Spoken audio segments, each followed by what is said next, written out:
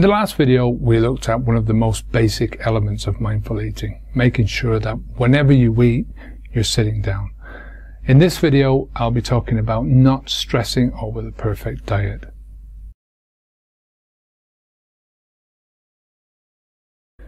We live in a world which is swamped with information about food, nutrition and dieting, but what exactly makes a perfect meal?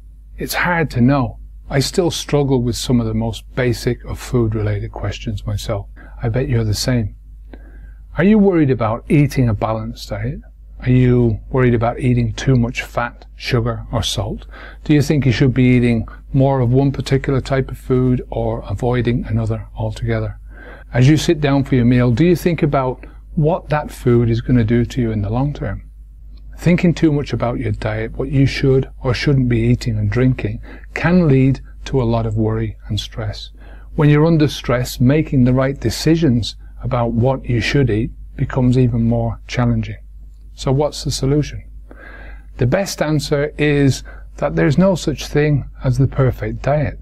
There are many factors that will lead you to making effective choices, and most of these are dependent on who you are. So what should you do? Number one, focus on balance. When choosing what to eat and putting together your meal, try to find a balance between the three major food groups: carbohydrates, protein and fat. And yes, I did say fat. Fat is an essential part of your diet. You just need to eat the right types of fat. Good fat lowers your cholesterol and helps you to control your moods, fatigue, and maintain a highly active mind. The good fats are monounsaturated and polyunsaturated and can be found in vegetables, vegetable oils, nuts, beans, and fatty fish like mackerel and salmon. What does a balanced plate of food look like? Think about your plate with a cross drawn over it, dividing the plate into 4 equal sections. You should fill 2 of these sections with vegetables, 1/4 with a protein, and the other with a starch. For meat eaters, your protein can come from lean cuts of meat, turkey, chicken or fish. The starch can come from potatoes, rice or lentils.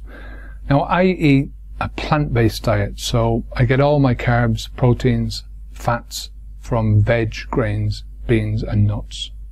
Number 2, indulgence is good for you in small doses. A little indulgence is good for you mentally and physically. It's a healthy part of a balanced diet, and it's nothing to feel guilty about. When you do indulge, stick to a 50-50 approach. If you want to have your steak and chips, have a smaller portion of each, a few ounces of steak, half a portion of fries. Then balance the other half with some steamed veg or a healthy salad.